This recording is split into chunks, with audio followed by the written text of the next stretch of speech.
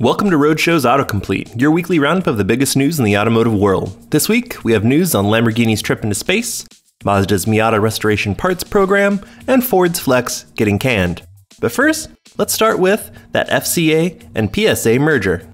It seems like Fiat Chrysler has been in one of those always the bridesmaid, never the bride type situations for years now, as it's been casting about looking for a company to merge with. Most recently, it was in talks with Renault, but not only did the French government, a major stakeholder in that company, pee in FCA's Wheaties, so too did Nissan and Mitsubishi, both companies with which Renault is allied. But while that didn't work, FCA clearly couldn't get the French out of its mind, and now it's announced its intent to merge with PSA Group that owns Peugeot, Citroën, Opel, and Vauxhall, among others. Both companies confirm their intent and will likely become a $50 billion Voltron of Franco-Italo-American automotive manufacturing. Lamborghini's going to space. Well, kind of. It's working with a research hospital in Texas to send some samples of carbon fiber up to the International Space Station for 6 months of testing to see how temperature extremes and cosmic radiation can affect the supermaterial. At the end of its 6-month test period, the data gained will be used to create better types of carbon fiber for cars and for things like medical prosthetics. Pretty cool, huh? Tesla ruffled a lot of feathers when it decided to forego the whole dealer franchise model of sales for its cars, focusing on online sales instead. But since then, it's proven to be pretty successful for the brand. So much so that now Porsche is trying to get in on the fun with a new pilot program offering online sales from 25 dealers across the US. Porsche didn't call it specifically which dealers were participating in the program, but it did state that they spanned the entire country. So odds aren't terrible for you being able to snag your next Porsche while sitting at home in your sweatpants. It's been a long time coming, but the commercial version of Tesla's Solar Roof is here and available for purchase by the general public. This newest version is Tesla's third, and according to CEO Elon Musk, it's going to be competitive in cost with a new roof plus the cost of traditional solar panels. But, you know, it's going to look cooler and stuff.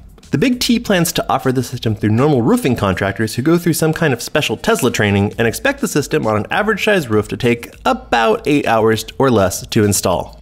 The LA Auto Show is just around the corner, and that means it's time to start getting excited for lots of new models and concepts from companies like Volkswagen. In fact, VW has already announced its plans to unveil its next ID electric concept at LA's Peterson Automotive Museum as a standalone event.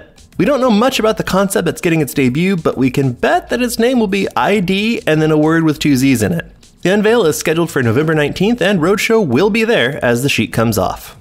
Ford's Flex was always a car that didn't make a ton of sense, but that we always secretly kind of liked. Its minivan meets truck meets SUV styling was just oddball enough that it didn't necessarily find the kind of popularity that Ford hoped for during the last decade of SUV insanity, but it did manage to find a bit of a cult following and a surprisingly dedicated fan base. With the ability to seat 7 and carry a ton of cargo, it was practical. And thanks to its low stance and more car-like driving characteristics, it was well suited to family duty too. And when equipped with the awesome EcoBoost V6 engine, it became a bit of a secret hot rod.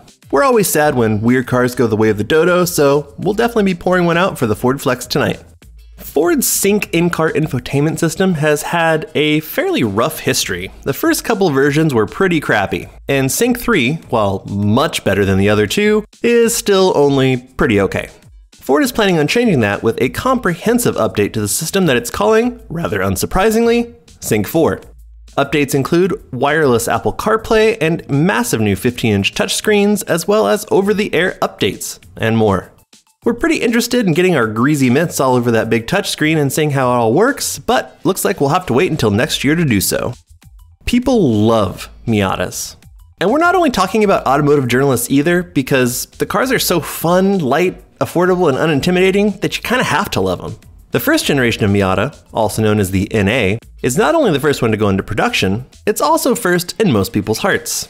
The problem is that the earliest ones are now around 30 years old, and they've been used and abused and tracked within an inch of their life. Finding a nice one at this point is really hard, and that's a shame. So to help fix that problem, Mazda has instituted a restoration parts program, where it's consulted with Miata clubs and Miata specialist shops to find the best parts to remanufacture with modern techniques and materials. The list of parts is long. There are around 1,100 part numbers on it, and we're hoping that the program is successful so other Japanese makes take a hint and start up their own heritage parts programs. Pretty much anything that's unintentional that happens when you're driving a car is going to be a bad thing. For example, Remember a bunch of years ago when Toyota had problems with unintentional acceleration? Yeah, not great. Now it looks like General Motors is having the exact opposite problem, where approximately 600,000 Silverados, Sierras, Suburbans, and Yukons are braking unintentionally. Also not great.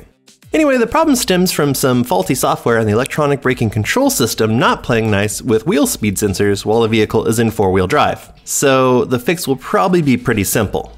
Until then though, GM says that as long as you don't put the vehicle into four-wheel drive, there won't be any problems. Which is, good to know with winter approaching in most of the US.